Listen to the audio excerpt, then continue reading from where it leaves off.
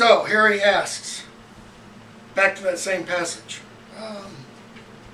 about page, I don't know, 442 or so, 443 or so. Why? Why did he come back? Did you ever find out? Dumbledore. I have ideas, but no more than that. What ideas? I'll tell you when you get Slughorn's memory. Okay? And that's when Dumbledore says, from that moment on, we've never been able to keep a defense against the dark arts teacher for longer than a year. So it didn't begin with Quirrell. It began with long before that. Okay? It began about 10 years after Voldemort left Hogwarts. Or when he was about 27. Okay? So we come to chapter 21, the Unknowable Room. Let me see if I have anything in here that I need to talk about.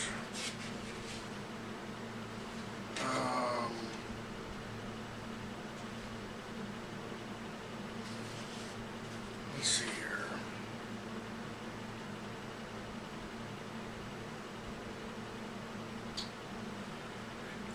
About page 464 or so, Harry runs into Tonks in Hogwarts. And he asks why she's here. She said, you know, she's looking for Dumbledore, but apparently he's gone away again. Okay. Harry says, yeah, you don't know where he goes, do you? And she says, no. Okay. That's all I want to point out in that chapter.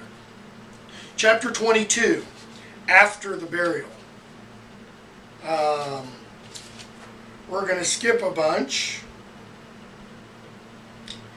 And we find out Hermione passes at Apparition, and Ron doesn't. Harry grabs his Felix Felicis. He finds out that Hagrid's upset, and he talks Slughorn to going down to see Hagrid with him. And we find out that Aragog has died. So Harry goes off with Slughorn to Hagrid's, and Hagrid buries, Slughorn buries Aragog with a wave of his wand, about page 483 or so, 480 something.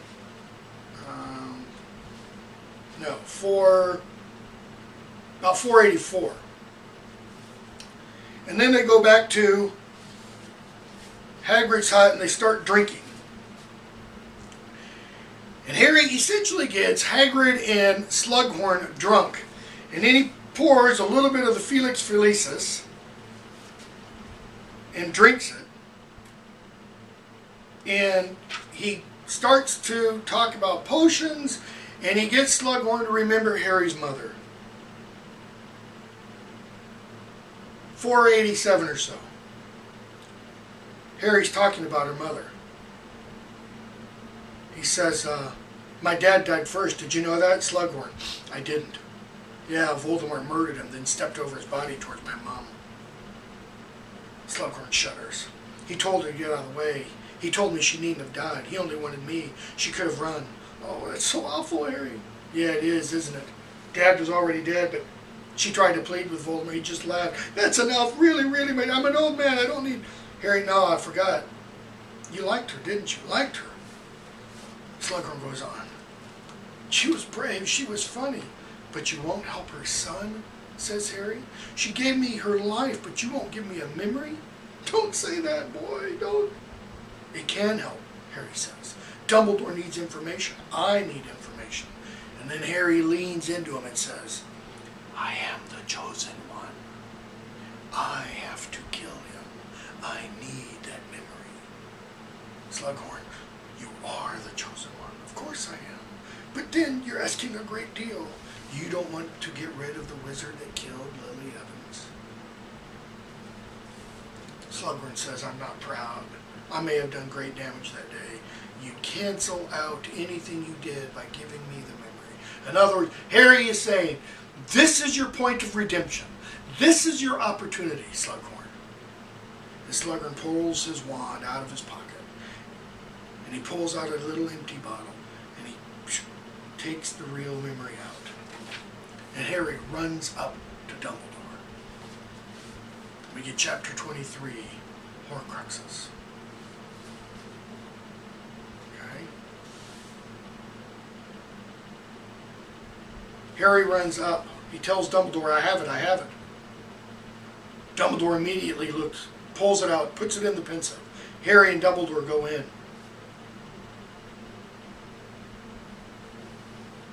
And let's see here.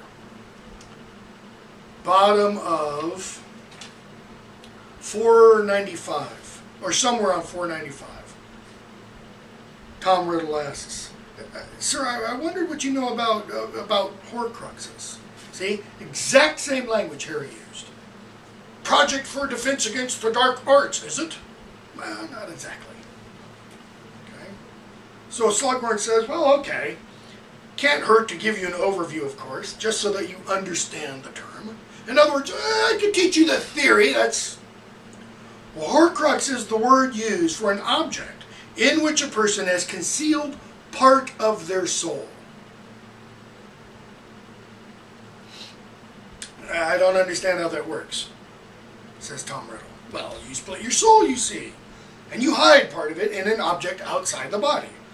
Then, even if one's body is attacked or destroyed, one cannot die, for part of the soul remains earthbound and undamaged. But of course, existence in such a form, few would want it, Tom, very few. Death would be preferable. Well, how do you split your soul? Well, you know, the soul is supposed to remain intact and whole. Splitting it is an act of violation. It is against nature.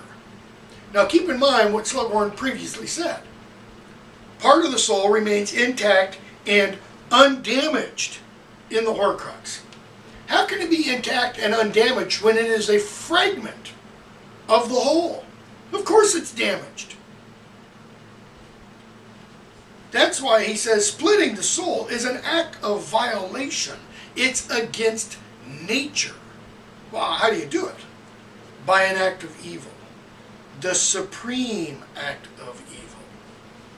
By committing murder. Why is murder the supreme act of evil? Murder, if you want, is essentially a combination of the three unforgivable curses.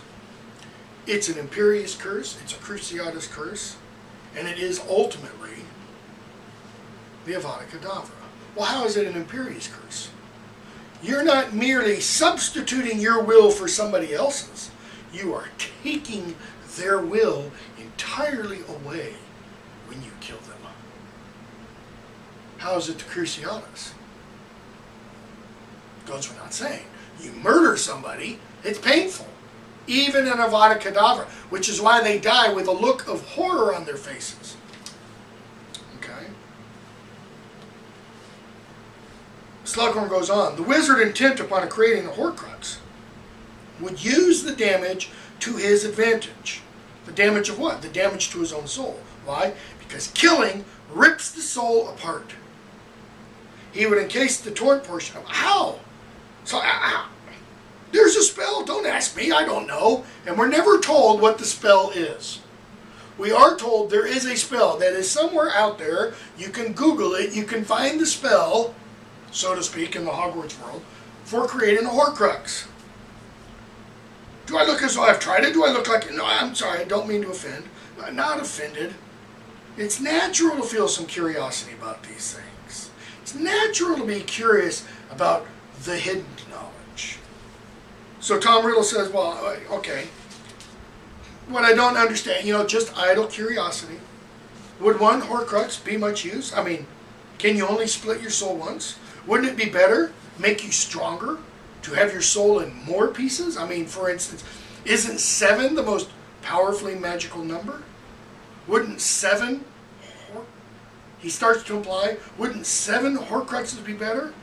And Slughorn interrupts him. Merlin's beard, Tom! Isn't it bad enough to think of killing one person? In any case, bad enough to divide the soul, but to rip it into 7? When did Tom Riddle make his first Horcrux? It happens after this memory. Okay, but this memory has not been played for us in chronological order. He makes his first Horcrux when he takes the ring from Morphin Gaunt and then goes and kills his father. And he puts the bit of his own soul in that ring at that moment. Okay. Harry and Dumbledore come back out. And about page 497 or so, Dumbledore says, I'm sure you understand the significance of what we just heard. Harry, you think he succeeded? He made a Horcrux? That's why he didn't die when he attacked me? He had a Horcrux hidden somewhere? A bit of his soul was safe? Dumbledore, a bit? Yeah, or more. You heard what he said. 7? Dumbledore says, as far as I know, as far I am sure as Voldemort knew, no wizard had ever done more than tear his soul in 2. What wizard did that? Grindelwald? The killing of Dumbledore's mother and sister that we find out in book 7? Don't know. So, they keep talking, and Dumbledore says, Tom Riddle's diary was a Horcrux. And it's been destroyed. Harry says, I don't understand. Dumbledore goes on and explains how a Horcrux is supposed to work. It keeps the soul safe, the concealed part. Okay. And they discuss, and Dumbledore points out, Tom Riddle, Lord Voldemort, never intended for Lucius Malfoy really to give the diary away to Ginny Weasley. He just thought he was, playing with fire, so to speak. But in giving the diary to Ginny Weasley, it allowed Harry to destroy that Horcrux. Okay? Go on to about page 500 or so. Harry, Dumbledore speaking, and he says, Dumbledore says that Voldemort told you, and you told me, that Voldemort said, I who have gone further than anybody along the path that leads to immortality. That was what you told me, he said. Further than anybody. Dumbledore says, and I thought I knew what that meant. He was referring to his Horcruxes. Horcruxes in the plural, Harry. I don't think any other wizard had ever tried that. Yet it fitted. Voldemort had seemed to grow less human with the passing years. And the transformation he had undergone seemed to me to be only explicable if his soul was mutilated beyond the realms of what we might call usual evil. In other words, just as the actions in the magical world flow over and have repercussions in our world, the Brockdale Bridge, the hurricanes in the West Country, so to speak, the murders of Emmeline Vance and such, so actions to the soul have consequences to the body. Voldemort has so destroyed and fragmented his soul that his body is now deformed. Okay? We'll pick up at that point in the next lecture.